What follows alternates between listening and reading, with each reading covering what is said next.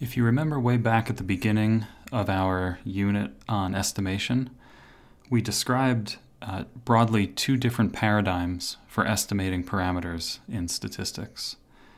And we basically studied the frequentist paradigm for this entire unit. So in the frequentist paradigm, we estimate parameters using something like maximum likelihood estimation or the method of moments estimation procedure. And really what we were relying on in these procedures is the idea of resampling. So we imagine that we have a population, and from that population we take, in our course, a random sample, an IID sample.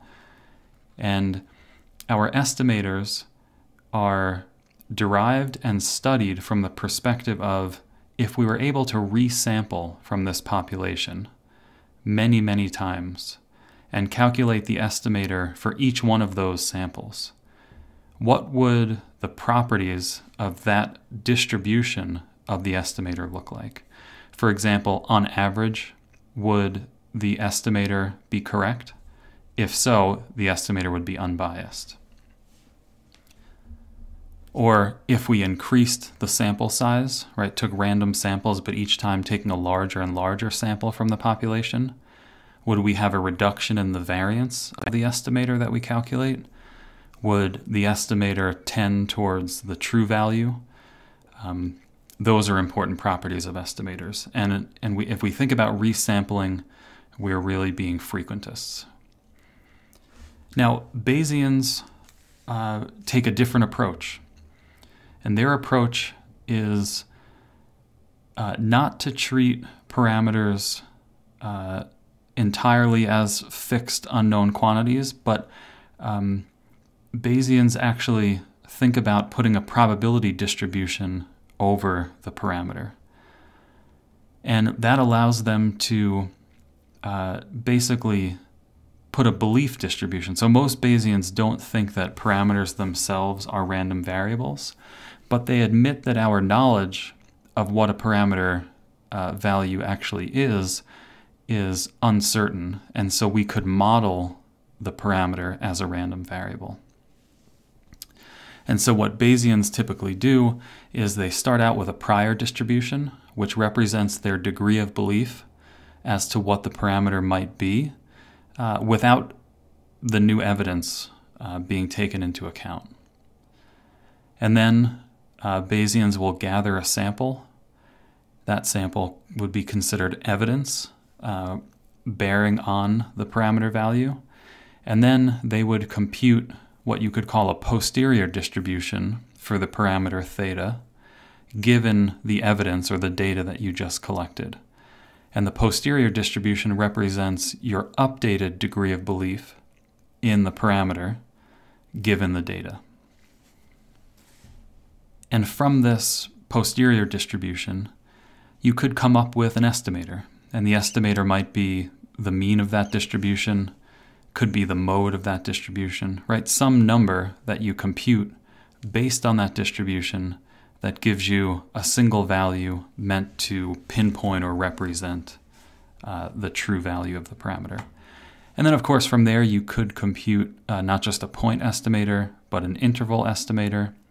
Bayesians call those credible intervals. And a credible interval is pretty easy to calculate once you have a posterior distribution. It's basically just an interval on the posterior distribution that captures 95% of the area underneath the posterior. And that would represent, there's a 95% probability, assuming the Bayesian model was correct, that the true value falls within some interval on your posterior. So just to summarize, the frequentist approach to estimation, we thought of theta to be an unknown and fixed value. And we used the notion of resampling to try to understand properties of estimators. And in the Bayesian approach, parameters, while most Bayesians think parameters are still fixed and they're unknown, but Bayesians consider parameters quantities whose variation can be described by a probability distribution. Basically, what they mean typically is that there's a subjective probability distribution that you could put over the parameter, representing your degree of belief in certain values of that parameter. So then Bayesians take a sample from the population, and the prior is updated using Bayes' theorem to obtain a posterior distribution. So let's get a bit more mathematical about this. So let's denote our prior distribution to be pi of theta. So this tells us the probability distribution that we are placing over the parameter theta. That could represent our degree of belief in different values of the parameter. So for example, suppose our parameter is p, the probability of getting heads on some coin. Now, if you had a coin in front of you and you didn't know whether the coin was fair or unfair, how it might be weighted in terms of landing on heads or tails, if you had no idea, you might place a uniform distribution from 0 to 1. And this would represent the fact that you place equal likelihood that the coin is, biased towards, say, tails, as it is biased towards heads. You're not making any claims about it being more likely that it's biased towards tails than towards heads, for example. But suppose that you actually thought, well, it's likely that it's fair and unlikely that it's biased towards heads and towards tails. In that case, you might place a distribution that looks something like this. And this says, well, I'm placing a lot of area under this curve, so a higher probability that the coin is close to fair, and much less probability that it's very biased. So these are two different possible prior distributions. Maybe we call this pi 2 of p, and we call this one pi 1 of p. And how you choose your prior is really up to you, right? It's up to the researcher, up to the statistician. What are your prior beliefs based on not having any evidence, not having flipped the coin? So the posterior distribution is the conditional distribution of theta given the sample x. And so we can write that as pi of theta given the data x. And the posterior distribution is equal to the likelihood. So we could write that in different ways, but the likelihood for Bayesians is written as f of x given theta. So this is just the joint distribution of the data given the parameter value. Now this is the same thing that we have written as like this with the semicolon. And if you're interpreting this as a function of theta, you could write it L of theta, right? We've used that notation. And we've also, I think, looked at L of theta given x. All of these are the same thing. It's just a matter of how you interpret. Is it a function of x or is it a function of theta? Now, there's a subtle thing here that Bayesians allow for this to be a given here, a conditional probability, because they treat theta as a random variable. And so you can condition on a random variable. Technically, frequentists don't treat theta as a random variable, and so it doesn't make sense in the frequentist paradigm to make this conditional probability, because then you would be conditioning on something that's not a random variable. Some frequentists are a bit loose with this idea, but technically, you shouldn't have conditioned on. Okay, so the posterior distribution, pi of theta given x, is equal to the likelihood function times the prior over theta divided by the integral of the likelihood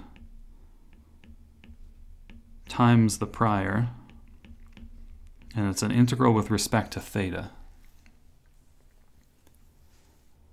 And if you think about this posterior distribution, then the denominator integrates out theta. So this is a posterior distribution over theta. Theta is the random variable.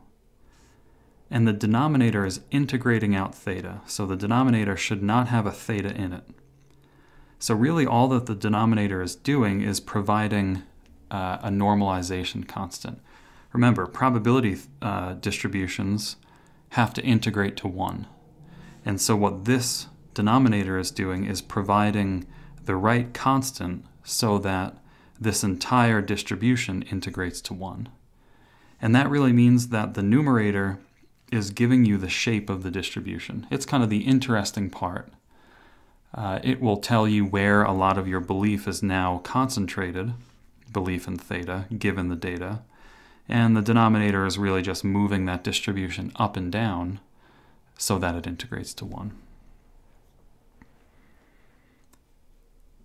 So often what we will do is, at least in the problems that we look at in this class, is we will just compute the numerator. And then if we recognize the form of the numerator, if it looks like one of our probability distributions on our table, but missing a constant, then we'll know what this integral is equal to. It's just equal to that extra constant. And we'll do an example of that in just a minute. Now, the posterior distribution is what Bayesians use to make statements about theta. And theta is still considered a random quantity, at least random with respect to our belief. And so we could use something like the mean of this distribution. So just take the expectation or the mode, right? We can find the tallest point of that distribution, so maximize it. And that can be used as a point estimate of theta. And then we could also find like different intervals along this distribution that trap certain areas and use those as what Bayesians call credible intervals.